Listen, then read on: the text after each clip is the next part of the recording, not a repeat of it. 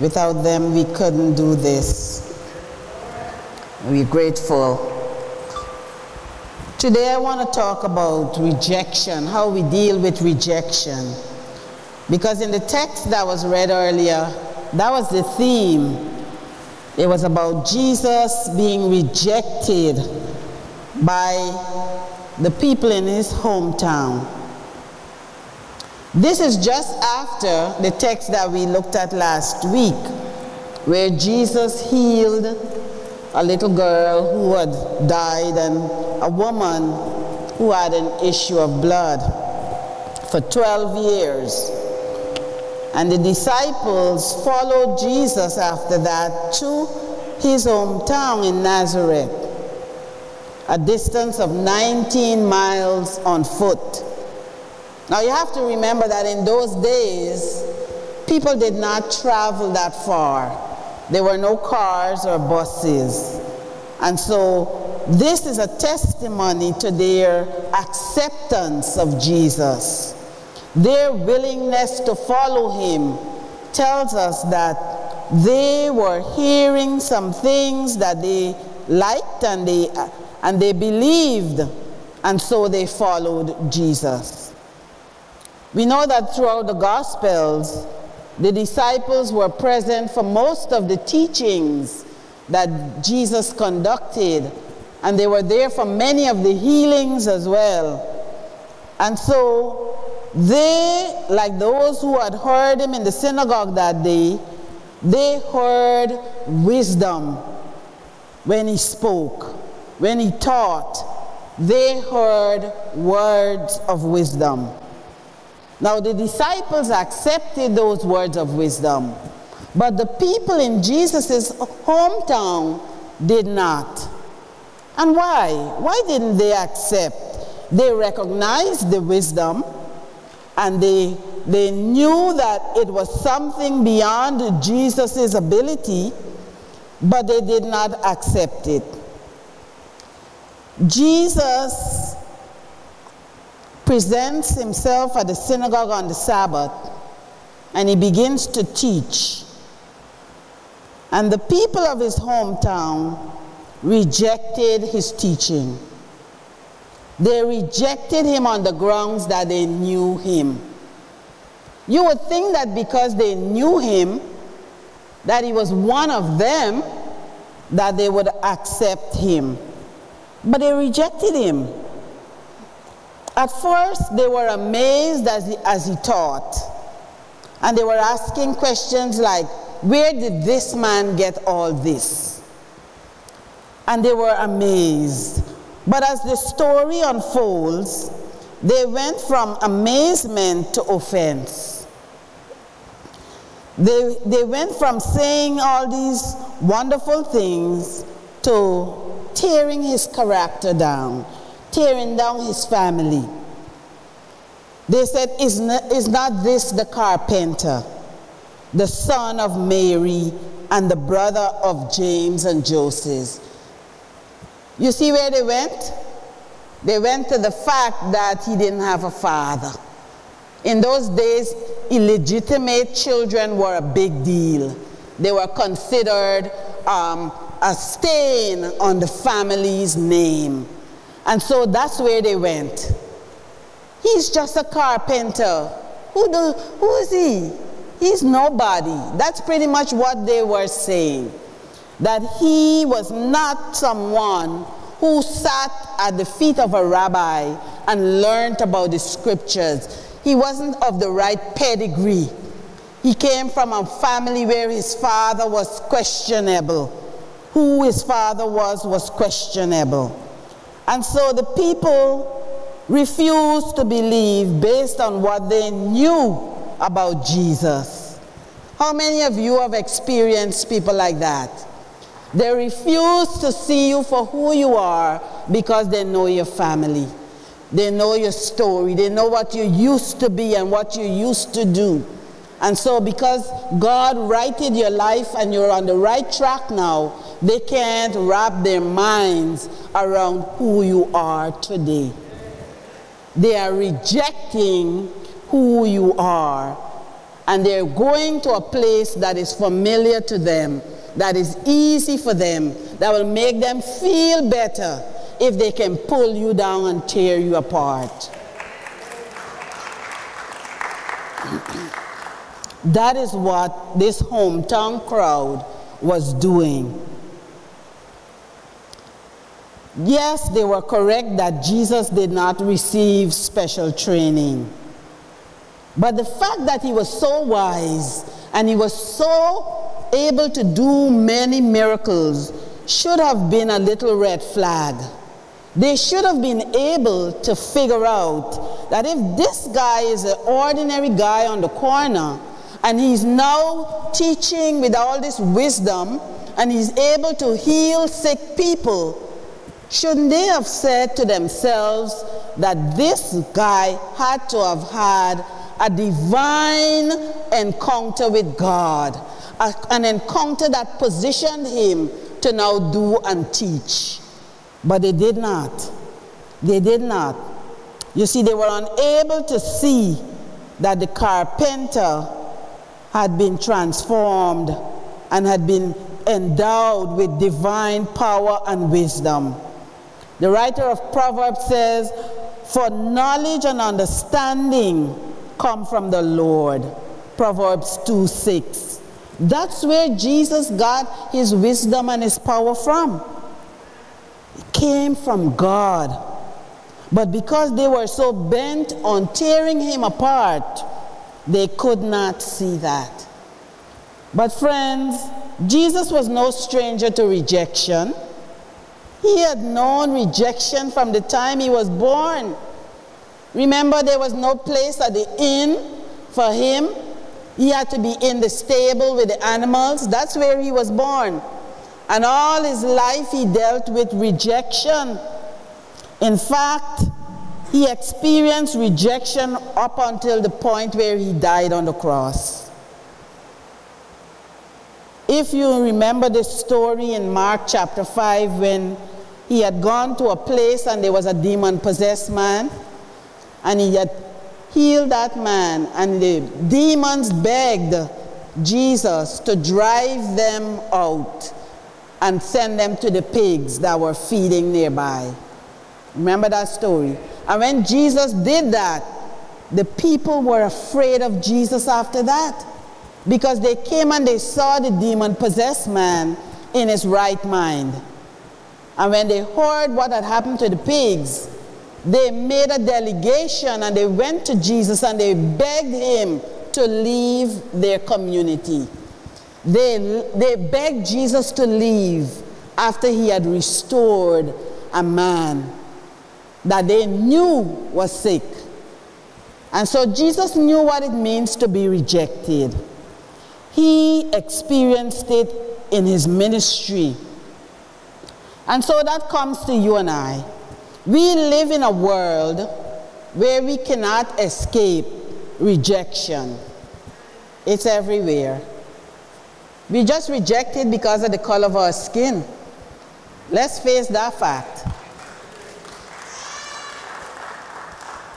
We're rejected because we are brown people and black people. It's in schools, it's in church even. And rejection is painful. There's no one who can say that rejection does not hurt. It is painful. But we can learn something from Jesus, from this text, about how he dealt with rejection. Let us pray. God of love, we come to you recognizing that you are the only one who never rejects us. We thank you and we ask for a word now that will indeed encourage our hearts, lift our spirits, and help us, oh God, as we hear your word, to go out and be a blessing to others. So may the words of my mouth and the meditation of all our hearts together, may it be acceptable in your sight, for you are our Lord and our Savior. Amen. So Jesus teaches us in this text how to deal with rejection. The first thing he did, he acknowledged the rejection. He didn't ignore it. He acknowledged it. When he saw it and heard it, he said, prophets are not without honor in their own hometown and among their own kin and in their own house. So he acknowledged that rejection is real. And he acknowledged it in their presence. And he did not try to change their minds. So that's the first thing that we need to do. Recognize it, acknowledge it, and then turn. Notice Jesus did not try to convince them. He didn't try to present more arguments as to why they should accept him. He did not try to tell them what he had learned and how he had come by his wisdom and his knowledge. He did not try to explain the miracles that he performed. Jesus recognized that they would not accept him no matter what he did or said. You hearing me, church? There are some folks who will never accept you because they've already made up their minds that they're going to reject you.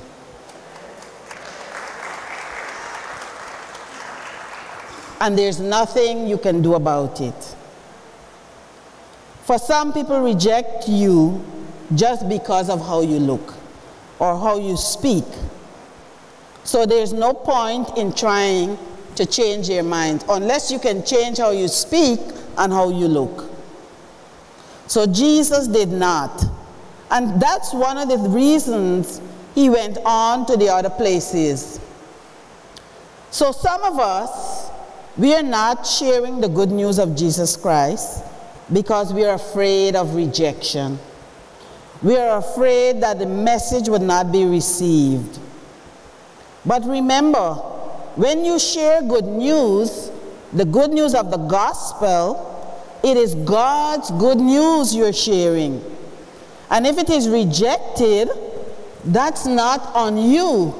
It's on the person or persons who are hearing the word and choosing to reject it. The prophet Samuel, when the people of Israel had asked him for a king, he was the leader at the time, and he felt hurt and rejected. And he went to God with his hurt in 1 Samuel 8 verse 7, and God said to him, do not feel hurt. They're not really rejecting you, Samuel. They're rejecting me, God, from being king over them. So when they reject your message or your testimony, it's not about you. It's about them and God, because it's God that they are rejecting. Amen? They're not rejecting you. They're rejecting God. And sometimes we are the ones rejecting people. Yeah, I think I would leave you out. No. We are the ones sometimes that are guilty of rejecting people. For whatever reason, we reject people and we hurt people and we hurt them. I have encountered people who don't like a woman pastor. I've encountered that. And they've rejected me because of something that I cannot change, my gender. I can't change that. That's how God made me, and I'm always going to be a woman. But some people reject me for that. And that's good, because I know that I don't have to beat up myself and say, well, I did something wrong. I know that's not about me, it's about them. And it's about them and God. So some people are guilty of rejecting. And so that's their loss. That's their loss. I always say that I'm the best thing since sliced bread. And so if you reject me, that's your loss. And I encourage you to have the same attitude. If they reject you, that's their loss. Move on. Move on. And you know, the truth is, some of the people that rejected you years ago, when you look back now, you're thanking God that they rejected you. When you see how life unfolded for them, you're thanking God that you were not caught up in the mess. And so God did you a favor by having them reject you. So don't take rejection to heart. Don't wallow in it. Don't wallow in it. Just acknowledge it and move on.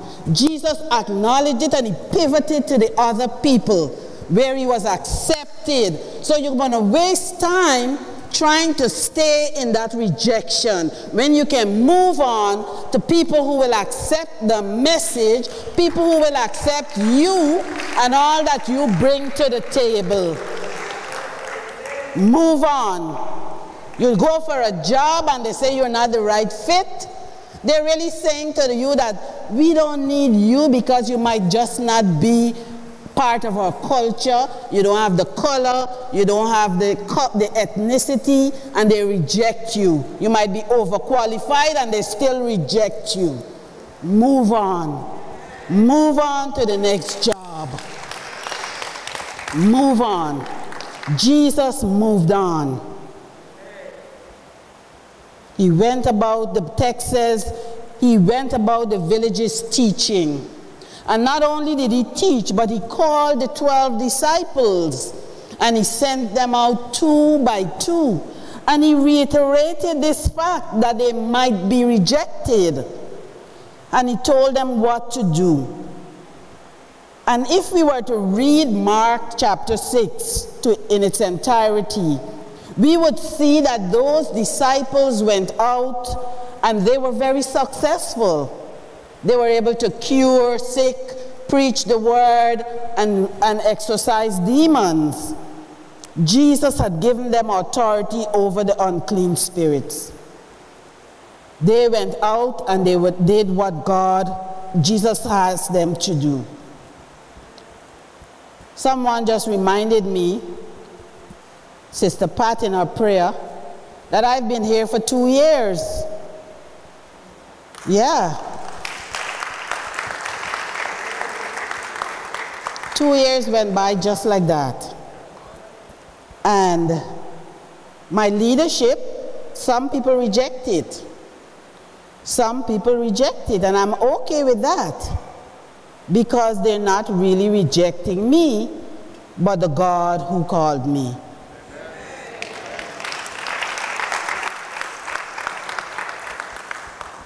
Jesus, as I said, was no stranger to rejection.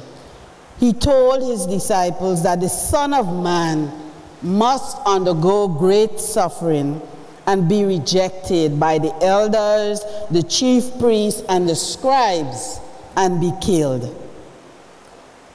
This was the faith community of Jesus' time. One theologian explained this rejection by the faith community this way. He said, synagogues with established religious traditions and authorities were not always susceptible to new ideas and activities that may have represented a new move of God. Because that's what Jesus' movement was. It was a new order. It was a moving away from the old laws and a moving toward grace.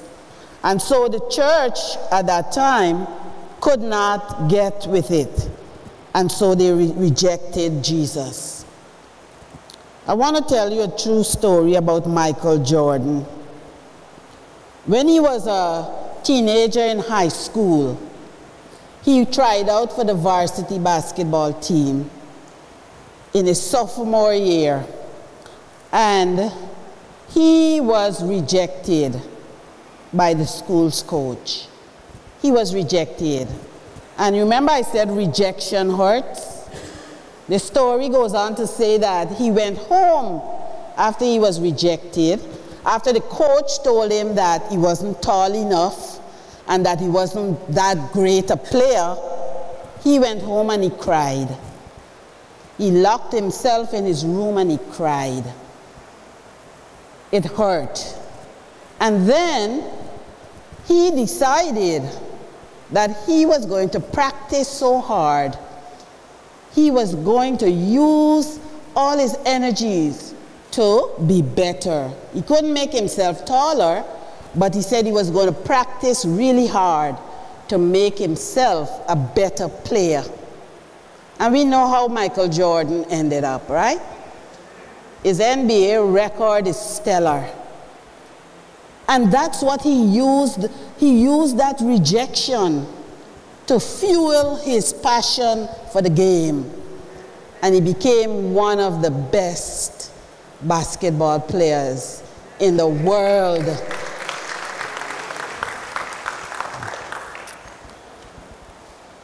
His NBA record is, they say it's as high as his vertical leap. And that's what he did.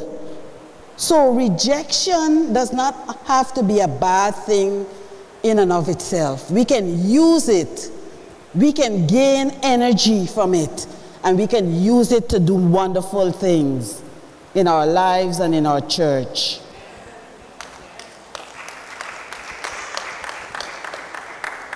I want to draw your attention to one other thing that Jesus said. He said, if any place will not welcome you and they refuse to hear you, as you leave, shake off the dust that is on your feet as a testimony against them. That's what he told the disciples to do. Okay, you go there to preach and teach and heal, and they reject you. This is what you need to do. You need to shake the dust of that place off your feet as a testimony, not against you, but as against them. When we testify against someone in court, we are providing evidence that we hope will convict them of a crime. Am I correct? And so, they're found, if they're convicted, they're found guilty. So Jesus now, in saying to the disciples, shake the dust off your feet as a testimony against them, tells me that there's a day of reckoning for those people who reject the word of God and the message of God and the servants of God. So there's a judgment that is attached to rejection. There's a judgment, friends, attached to those who reject God's word. And that's what was going to happen to these people. They were going to be found guilty by God. Those persons, in their attempt to reject the disciples, are rejecting God. And so today, those who are guilty of rejecting the love of Jesus Christ stand in judgment, and God will judge them to be guilty. Because by rejecting the message of salvation and rejecting God, you stand to be condemned. Those persons are rejecting the loving sacrifice of Jesus Christ. Their salvation is at stake.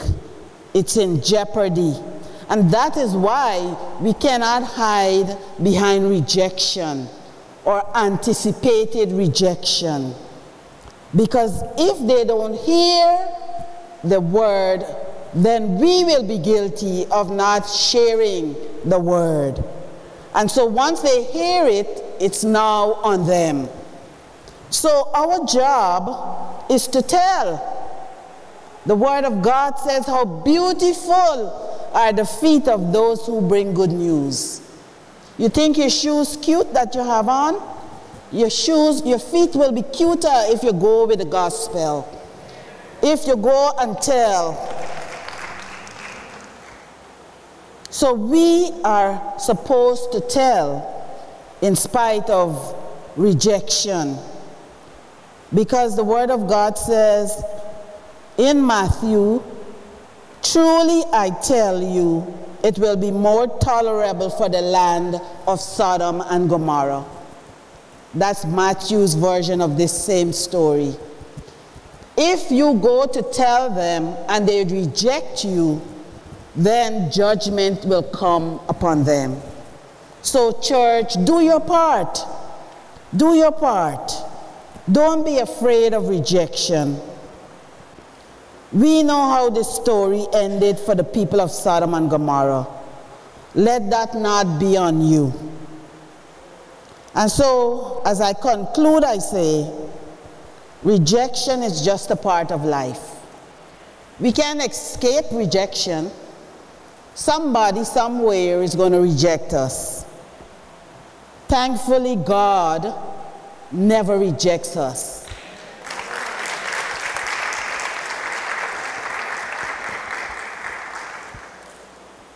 God will never reject us, no matter what we do or say or think. There are those who will reject the word of God that we will share with them. Acknowledge the rejection and turn to those who will accept you and work with you and not against you. And then shake the dust off your feet and keep going, so that God's kingdom may be expanded here on earth, and that you would have done your part in doing so. In the name of the Father, and the Son, and the Holy Spirit. Amen.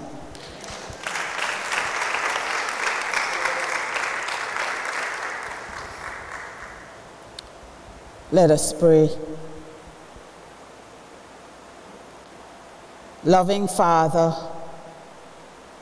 we thank you for your unconditional love. We thank you that we are fearfully and wonderfully made by you, and that you never reject us, but you call us closer. Today, we lift ourselves up to you, and we ask, oh God, that you would remove the hurt caused by rejection.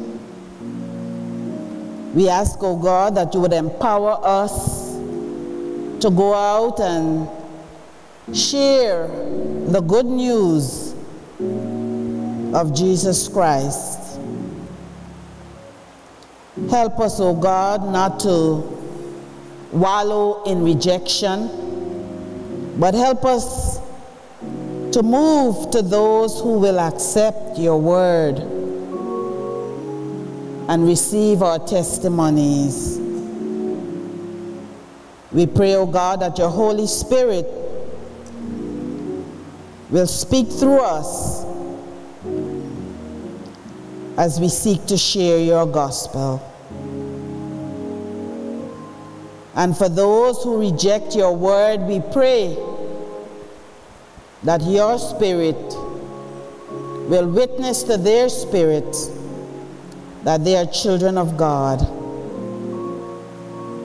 and that your spirit will lead them into all truth,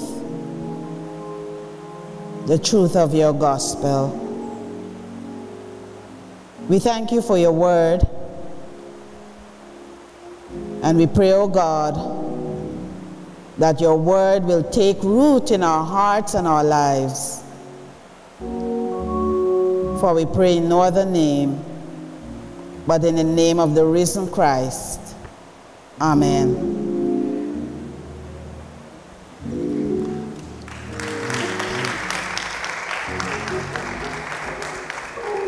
Would you stand, church, as we bring our worship to a close? If it had not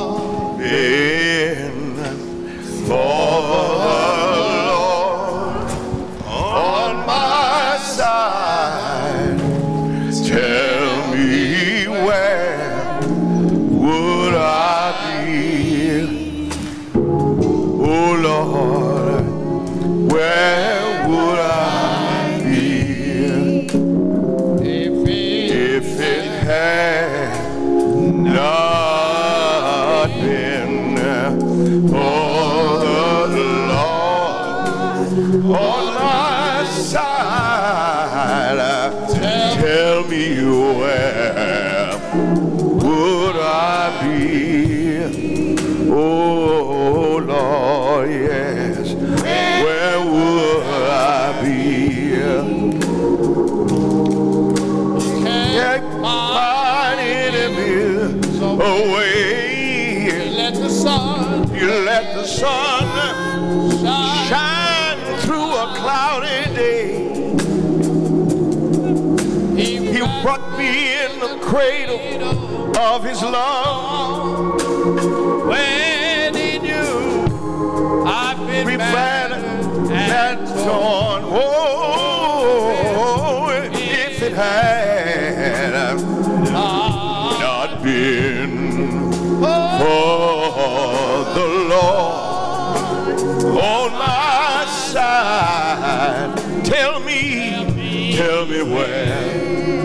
where would I be?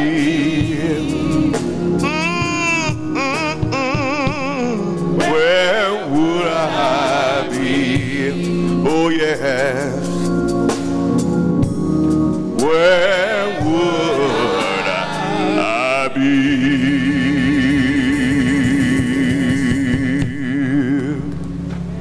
Amen. Now go in joy, go in peace, go to live out your faith in the community, go to tell others that Jesus Christ is risen, that he is King and that he is Lord.